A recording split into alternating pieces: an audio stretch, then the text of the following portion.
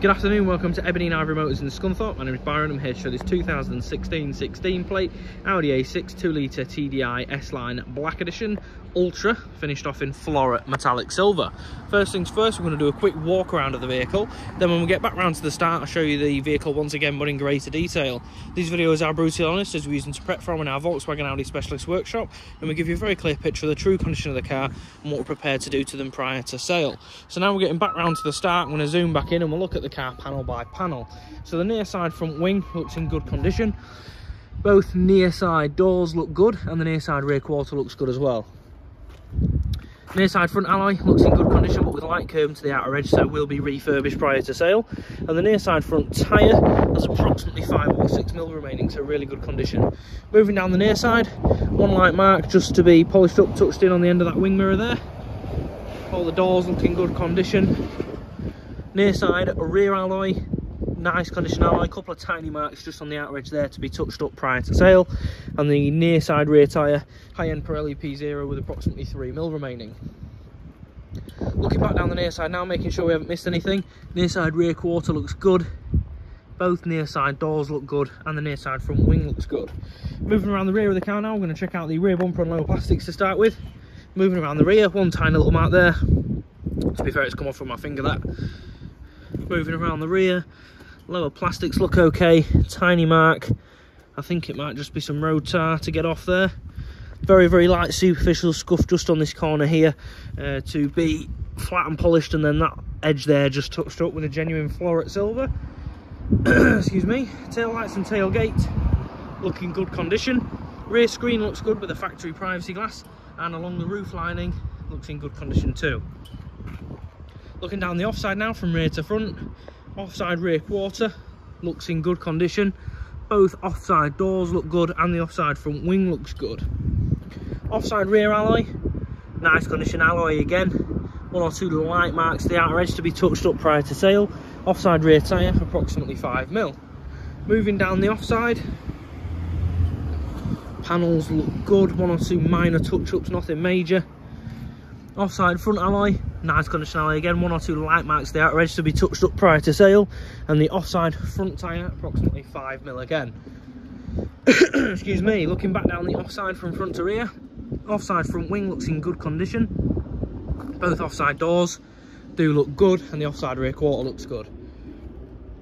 Now moving around the front of the car, checking out all lights and grills and the front bumper itself.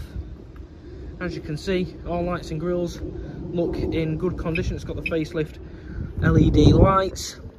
As for the front bumper, one tiny little mark there and there just to be polished up and touched in. Other than that, for the age and mileage of the car, it does look in good condition. One tiny mark just there to be touched in. One tiny, even smaller mark just there to be polished up. Other than that, it does look really good. Final panel to look over is the bonnet. As you can see, paintwork on the bonnet looks in good condition. There are no major dents or scratches that I can see. And to be fair, stone chip wise, there's maybe one, two, less than a handful, couple there, just to be polished up and touched in. Very, very small marks. Before we make our way through the interior, we'll check out the front screen. As you can see, doesn't appear to be any major chips or cracks, a couple of light surface pepperings, but other than that, it does look in good condition. Now we're going to make our way through the interior of the car, starting in the boot. Very large boot on these A6s with 60/40 split folding rear seats. All carpets and plastics look in good condition, other than light wear and tear. These mats, if they're for this car and fit, it's a bonus as we don't supply floor mats with any of our vehicles. And then all the plastics underneath the boot look in good condition as well. Moving through the interior now, there is a very light mark just in that tint there. Rear door cards look in good condition. Rear carpets and S-line kick plates look good. There you have the full leather rear bench, 3 factory headrests, 3 3-point seat belts and nice fixed fittings to both outer seats. Charcoal headliner throughout in good condition. Backs of both front seats look good. Again, rear carpets look good. Climate control in the rear. Moving through the front door cards look good. Front carpets look good with the front S-line kick plates as well. And there you have the full leather S-line seats. No excessive wear, no rips, no tears, no cigarette burns in the seats. These seats are electronically controlled, as you can see there. Jumping in, Passenger seat is as nice, if not a little bit better. No signs of any dash repairs or plastic repairs at all. So what we'll do is we'll start the car up and run you through as much of the spec as we possibly can.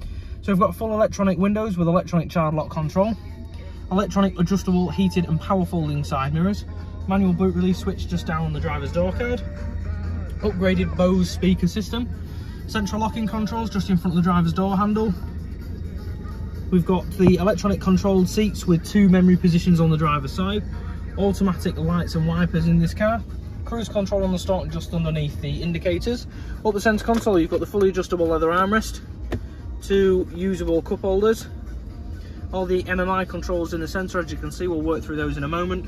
We have the electronic parking brake and optional auto hold, keyless ignition, automatic transmission, dual climate control, air conditioning, rear heated screen, recirculation and front heated seats, stop start, traction control, and we've got full parking sensors with optical display as well. Now we're up to the MMI. As you can see, we've got full telephone prep,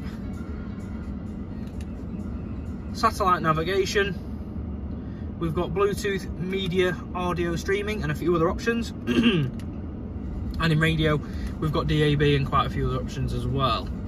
So back over to the driver's side, we'll finish off with this flat bottom S-Line leather-bound multi-function steering wheel with the optional flappy paddles, and this car's on a very low 56,000 miles. Thank you very much for watching this video. If you've got any questions about this car or any of our stock, please give us a call on 01724 876 555. Thanks again.